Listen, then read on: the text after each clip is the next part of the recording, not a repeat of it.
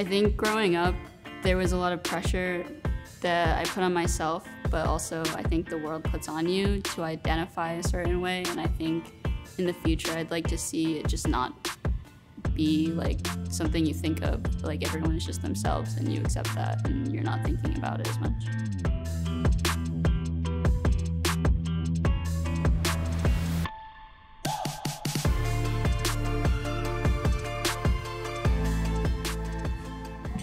Hi, welcome. Hi, thanks for having me. My name is Alana McGuinness. I'm a cis lesbian software engineer. Well, I'm originally a biomedical engineer, and as of now, I don't do any coding, as my title might suggest. I actually write a lot of documentation for our medical devices for when they get sent to the FDA for application. And so I kind of outline a lot of the interfaces between our products, and also right now I'm working on our requirements. I identify as a cis lesbian. I forgot my pronouns are she, her. I was born in China and was adopted into an Irish family, so I feel like that influenced a lot of my identity as well. So I grew up in Rhode Island in a very small town. It was not as diverse, especially as it is here. The atmosphere very pushed like the status quo, and if you were outside of that, you were kind of considered other. I went to an all-girl Catholic school, and so the community there was very group-based, and I feel like I was more of a floater, so I was able to fit in like the nerdy group or the athletic group or everything else. So I kind of found community everywhere and nowhere, if that makes sense. I feel like I didn't have a specific role model. I feel like for me personally, I kind of saw different aspects of different people that I aspired to and didn't choose like one specific person, because I felt like that was a lot of pressure for myself and them. Growing up in an all-girls school, it was a little different. I feel like when all my friends started being like interested in boys and everything, I wasn't feeling that way. I think I didn't really think about it that much until I got into middle school, high school age, and didn't know how to articulate like the feelings I was feeling towards like friends or other people that were around me. I'd say in high school, I kind of like quote unquote came out more and was more comfortable in identifying in a certain way. And one that comes to mind is like the first Pride I went to, which was back in Rhode Island. That was the first time I'd experienced a large group of people who were openly out, and like there was no tension or like hesitation in that. They were just like all very free, and that was very healing. Growing up in the summers, I would go to a lot of like different academic camps. So that's how I spent most of my time when I wasn't in school. And so I think my mom kind of pushed like engineering, and because I was good at math and science, kind of how everyone usually says that, but I really enjoyed it. And then my mom is also a nurse, so I feel like I had a lot of insight to the health space from a young age. And so combining that, that's how I got into biomedical engineering when I went to college. And did you know that you wanted to study that like going into college, or was it something you kind of figured out during college? I think I knew that by the time I was applying to colleges. I had thought of other STEAM-related fields like forensics and stuff like that, but I landed on biomedical engineering.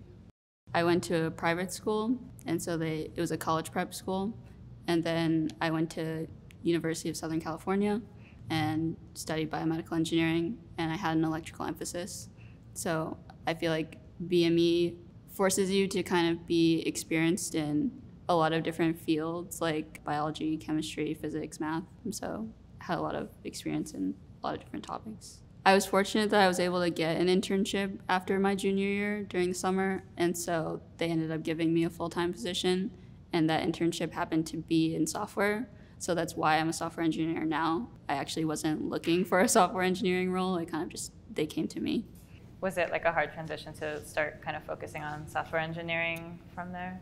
Yeah, the internship was in algorithms, and we were using MATLAB, which is like a visual coding language, so it was more familiar to me, which made it easier, but I definitely had a lot of like imposter syndrome in the beginning, and sometimes I still do in terms of like that technical space, since that wasn't what I studied. Is there anything you learned along the way about like how to kind of confront that imposter syndrome, like any wisdom that you've gained from that experience that you would like share? I think the big thing for me is one, like since I didn't apply for that role. I think reminding myself that they came to me and eventually hired me, and then gave me the full-time role, it's a sense of validation that there's a reason why they're choosing you. And then also I think just not being afraid to ask questions is good, and being more proactive if you're feeling like frazzled or confused in a topic, rather than trying to like pretend that you're getting everything and then you kind of crash and burn later. My job specifically, since I don't code and do a lot of the technical writing, it's made me a better communicator and definitely enhanced my skill of being able to take a complex idea or system and be able to break it down to someone who might not understand it fully. I think that's very transferable. My role requires me to talk to a lot of different departments. So I'm talking to developers, testers, people outside of software, quality people. And so you really have to think of where all their perspectives are and how they all come together, and how do we translate someone in a software perspective to someone in a systems one, and what information do they really care about. Why is it so important that there are people kind of doing the work that you do within that field? Well, one, the documentation is needed in order to get our products approved so they can actually help patients. So that's one. Two, I think, you can be the smartest person, but if you can't communicate your knowledge, then it doesn't have a benefit to it. So you need to be able to disseminate that information to everyone, even people who don't have your background. So I think if you're able to do that, you might even have more knowledge since you can break it down into a smaller piece. The diabetes location was the closest one to my school, to be honest, but also I think it's been easier to relate to and find like purpose in, since a lot of my family members have diabetes. Like, it's a more common condition to have, so it makes it more real and tangible when we're going day to day. I've also been interested in looking at like assistive technologies, things to make products or technology more accessible. Having, like I said, my brother with cerebral palsy, that's something that I've always thought about growing up too. Is that a field you would be interested in working in potentially? I think because it's more niche, it's harder to get into, but yeah, it's definitely something I'm thinking about. I think fortunately he's pretty high functioning, but definitely growing up, going to a public school, there weren't a lot of resources for him. So I think like going in the space of personalized education would have been really beneficial. And just, I think, awareness of who he is and his capabilities and not stigmatizing them, I guess. I try to present authentically myself. I think that's a big part of it for me. My specific company, we have a lot of ERGs and we have a Pride one, but my location, it's not active right now. So I do see it in terms of like the global company, but not necessarily at my location. So I think for me, I've leaned into making sure that I present authentically as myself, so that I feel proud and not trying to like fit into how other, say, women are dressing. I think for me, I'm fortunate that I've found like a community and a group of friends that are very accepting of who I am and how I express myself, as well as the workplace that I'm in. I've never gotten like a weird look or comment about how I present differently or anything, so it's been really nice in that way. I think as a company as a whole, they have events either for education or, they started raising the Pride flag during Pride Month, so steps like that have been good. I think sometimes those events are only attended by people in the community, and I would like to see more like allies participate in that as well. So maybe making it like mandatory or something.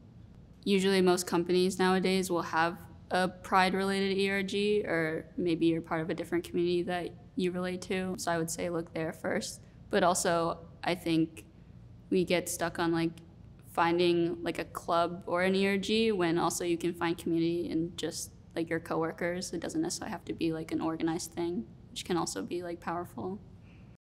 It'll be more challenging depending on the the avenue you go in. Say for software, for example, it's a very male-dominated space, and so it's going to depend on where you want to go. Like BME, for example, is usually more feminine leaning, and so you see less of a gap there. So I think being aware of which space you're trying to go into and not being afraid, even if you are like the only person there, because it's going to start a chain reaction and have more people join. The more diversity that you can have in the development or innovation process, the better, because you're going to bring different perspectives and ideas that someone who doesn't have those experiences might not think of. Especially working in the medical device department, I think that it's important to focus on all of the different experiences of patients that you could have. If you only try to pick the majority voices when you're designing something, you're missing out on so many other opinions and ideas that you wouldn't get. I think for engineering specifically, we have so many opportunities to involve everyone instead of just the majority like it has been maybe historically. And so we have a good opportunity now to include those people. For me, when we were looking at an app and thinking about when you're designing, what the screen should look like and everything, how big the buttons are maybe per se, I was thinking about how like maybe older people, it's harder for them to press on a button because they have like less moisture in their hands. And so that was something like I asked if it was being considered or not, since I feel like there can be like ageism in designing things. So it's an example. What made you think of that? Like, was it something in your life or just something that like you had learned about that you were able to bring into your work? Like I said, having a mom as a nurse, I think health is usually like in the back of my mind. I also have a brother who has mild cerebral palsy, and I think just experiencing, grandparents or loved ones getting older, because of my experiences, I think about that more, and just the aging process in general and how able bodies are different than other ones. For our senior design project, we got into groups, and my team did an assistive pill dispenser. So we had to like CAD it from scratch, do all the like electrical components, and we worked on LabVIEW, which is also like a visual programming language. So that was really cool to go from the ideation process all the way to like fabricating it. Coming from a BME background to a software one, I think I'm proud of not being afraid, or I guess not quitting when I had those moments of feeling like an imposter and pushing through those. I think I'm kind of just seeing where things are going at this point. If you told me that I'd be a software engineer, like when I was in college, I would have laughed at you because I didn't think I'd be interested in it. So I'm trying to be open to new possibilities and things that I thought I wouldn't like because I've been proven wrong before. Do you have any like personal goals or anything for near or far future? I think, like I said, how our Pride ERG at my local location isn't active. I think eventually I'd like to try to get that started and start having like events and everything there. Do you have any activities or hobbies that you do? Yeah, in my free time, I started rock climbing. I also play like pickleball, I play golf, and in general, I just like to travel and see new places. Do you rock climb like in a rock climbing gym, or like you like outside? I haven't gone outside yet, but yeah, I just boulder inside. Something I like to say and something I've heard is to be patient when you're talking to people who maybe don't understand what it's like to be part of the community or know someone who's part of the community. Like, they're coming from a place of their whole world has been one way for their entire life, and now someone is challenging that view, and that's scary for anyone. As much as it might seem daunting, like, you have to be patient with them, and hopefully they'll come around once they see who you really are. Thinking of other community members who might be interested in kind of doing the type of work that you do, but they don't really know where to start, like what advice would you give them in terms of like where they should start looking for, I guess, just to kind of get their jump start into this field? I would say network in school, like join clubs. I was part of, we called it Quest, Careers in Engineering, Science, and Technology, and I became the corporate co-chair. So we were working a lot with companies to have like events with them, have a smaller group of people where it was only people from the community or allies that got to take part in those events. So it was smaller, like more comfortable. Those representatives were aware of the space they were walking into. So I feel like it sets you up to be more comfortable and not have to deal with like that layer of, oh, I have to think of my identity when I'm going into a professional space. Follow your interests and to not get discouraged. Like how I said, my school was very cliquey.